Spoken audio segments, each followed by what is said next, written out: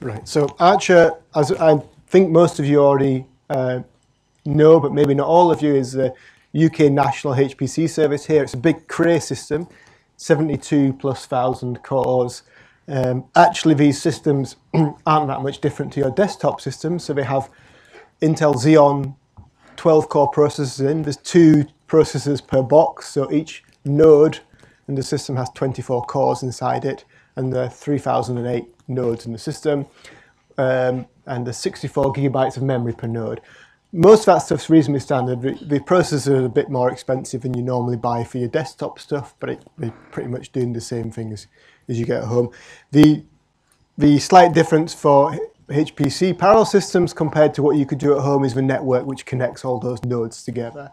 And Cray have a high performance network called Aries, which connects every node to every other node in a very fast, so high bandwidth, low latency message time. So you can send a message in a couple of microseconds and you can send gigabytes of data at once. And that's really, at the moment, the main difference between a big parallel system and what you have locally. Of course, the other main difference is that for parallel systems, you don't generally get onto the actual compute nodes and run your job yourself. There's a job launch or a batch system which will take your job and run it for you on your system. And if you've been playing the past couple of days with your intro to HPC and stuff, you'll have experienced that. That's primarily to stop people interfering with each other's jobs, because you're running a parallel system. It's a very expensive system, but you want to get high performance out of it. If 2 people use the same node at once, their jobs will be interacting with each other, stealing CPU time off each other, and that damages the performance. So it's primarily to say, we can give exclusive access to this set of compute nodes over here to this job. It's also a security issue. You know, it stops people getting on the actual system, installing stuff on the system. And it also means you can enforce policy on the system. So if the people who pay for the system, like EPSRC, which is a funding body in the UK, say, we're interested in only running very big jobs, then you can set up your batch system to enforce that. So these are very poor quality pictures of Archer, but this is the system. This is a big Cray system sitting out at the at our compute facility outside Edinburgh. To use it, just like I'm sure most of you have any experience of using these kind of systems before, will know you have to log on remotely. So we use this SSH client and use a -X flag to make sure you can export windows. Let's not care about that too much. If you've not used this system before and never used a system like it, the slides will tell you that there are ways to set this up. So you need an SSH client, but fortunately Linux and Mac stuff usually has that built in for free, and on Windows you can download a nice little executable that lets you do that. If we have problems, if you particularly have problems later in the practical, so you can come around and help with that. There is a set of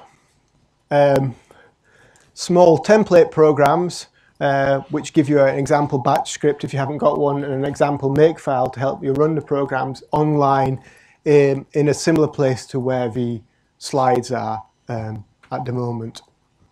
So you can download those, and again, I'll stick that up on the board.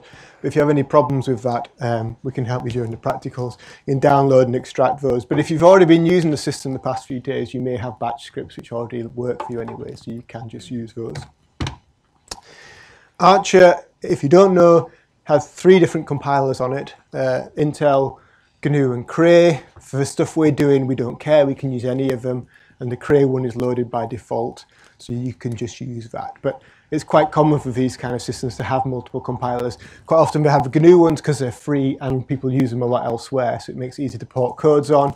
And then we have the Intel and Cray ones because they give high performance on these kind of systems. Again, if you've not used a system like this before, there's a whole bunch, there's quite a lot of different programs installed on Archer. To try and make it easier for you to use them, we use the modules, the GNU modules environment to let you set them up and choose what you want. So if you log onto a system and you type module list, it will tell you all the things that are currently loaded, all the different kind of programs that are currently loaded. Actually, most of these you don't care about, they're just setting up the network and stuff for you. But you can use that to switch between the compilers if you want.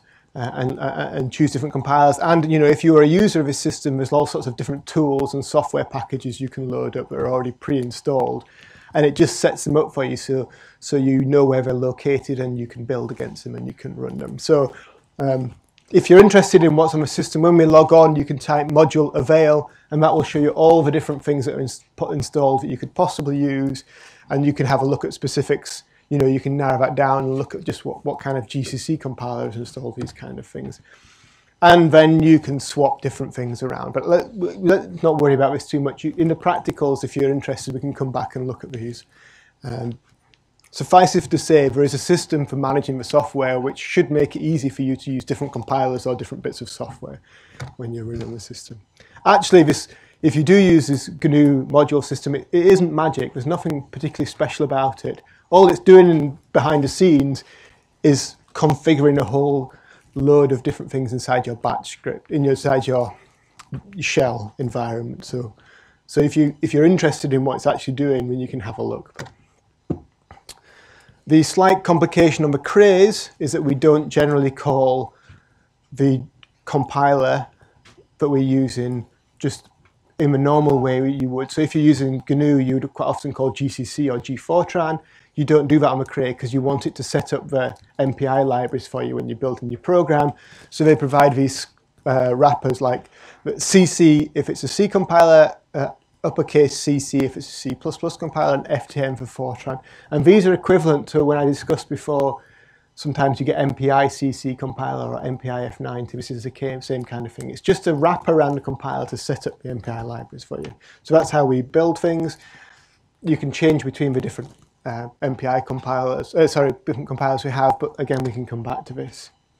The nice thing, hopefully, is that in that little archive of scripts that we give you, there are a set of makefiles which will automatically build the programs for you and pick up the right compilers. So you'll see when you get that archive as makefile_C and makefile_F90 to let you use these kind of things. As I've already said, you don't generally get access to the compute nodes. You never get access to the compute nodes, the things where your jobs actually run. But you can run interactively. There is a way of it running interactively, so you get onto a special set of job launching nodes, and you can manually launch your jobs yourself. And you use a special command line to do this. Now, this can be quite nice if you're debugging programs or if you're trying to look for problems and but in general, that's not the way the system is used. It's a shame because it's not a shame, but on quite a lot of systems, you can actually run MPI programs on the nodes you log into. You can't do that on Archer. It's not set up to do that. So sometimes you may want to play around interactively, but generally we're not going to do that for this course, because when you log interactively, it takes a node and it assigns it to you and no one else can use that, and that sort of locks up some of the resources we're using. So what we're going to use is generally to run things inside using the batch system. And again, if you've been doing this already, then you know what you're doing, and that's fine. But if you've not used this kind of system before to run programs, we have a batch system which is called PBS.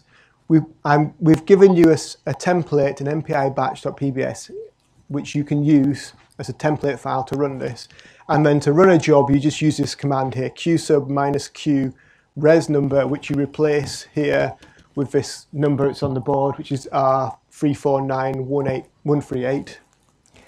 And then you put in -l select equals 1. So that says I want to run on one node. And one node has at most 24 cores on it on this system. So I want to run on one node, but actually I only want to use 4 cores on that node. And that will run my program, which is called hello, on 4 cores on one node. Okay. And if you want to use more than that, if you want to run on 2 nodes and use all the cores in the 2 nodes, you put L select equals 2. And actually, if you're filling up the nodes, using them all completely, you can just leave off this MPI procs bit at the end. But if you have a look inside this MPI batch.pbs file, which you'll be able to download, it has some examples of how you do this. So there's more detail in there, which tells you how to use different things. Yeah. I don't need to go into too much detail over this, but the Archer system has 3 different file systems on it. Why do we care about this? Well, the one you log into when you log into the system /home is where it is backed up, but you can't see it from the compute nodes. So you try and run jobs from there and they will fail. So there's another file system called /work. So we generally do all our job running and stuff from there because they can be seen from the back-end compute nodes. Again, if you've already done a couple of days of work on Arch, you'll know all about this. If not, stick your hand up when we're doing practicals and we'll come around and make this a bit clearer. So yeah, the recommendation is that do everything in work. So when you log in, just change to /work /y07 / is it y? Is it, no, it's mine. Y14. No, it was my typo. I've spent too much time doing package maintenance. Sorry, this should be /y14 and then guest whatever you are and do all your work from there, and that will save us any problems.